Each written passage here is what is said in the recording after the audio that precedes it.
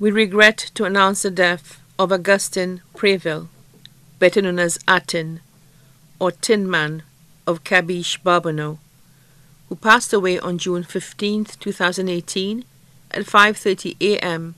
at his son's residence. He was 49 years old, left to mourn his son, Liren Paul, his daughter, Shannon Paul, his sisters, Claudia Preville and family of Belleville, Winifred Preville and family, Veronica Preville and family, both of Cabiche, Mariah Preville and family of Barbados, Anne-Marie Joseph and family of Pébouche, Magdalene Victor and family of Hospital Road, Castries, brothers Donald Joseph and family of Geno, Kenneth Joseph and family of Cabiche, aunt Consilla Daniel of Bois, nieces including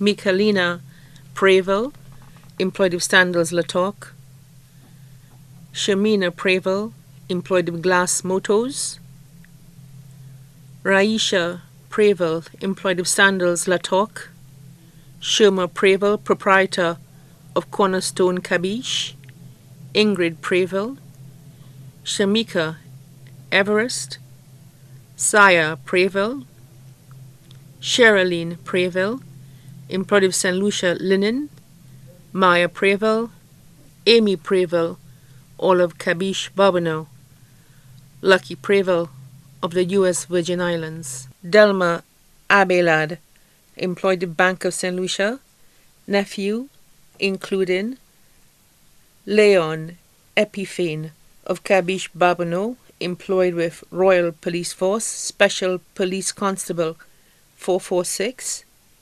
Huron Epiphane of Grenada. Godsons Shane Preville, Leon Preville, Dechan Preville of Barbados. Also left to mourn families of deceased sisters, Marguerite Augustin and family of Geno, Cotilda Abelard of Tiroche, Castries, Florence Epiphane of Cabiche, the Preville family of Caco, Lacroix, Barbano, the Joseph family of Pébouche, the Donaï and Derivier families of Cabiche. Other family and friends too numerous to mention. The funeral service for the late Augustin Preville, better known as Atin or Tin Man, will be held on Thursday, June 28, 2018 at 11 a.m. at the Bethany SDA Church, Caco, Barbano, and then the body will be interred at the Tiroche Cemetery. The body now lies at Rambali's Funeral Parlour, Calvary Road. Please note, the family would like to thank all well-wishers, but would like to mourn in private after the funeral service.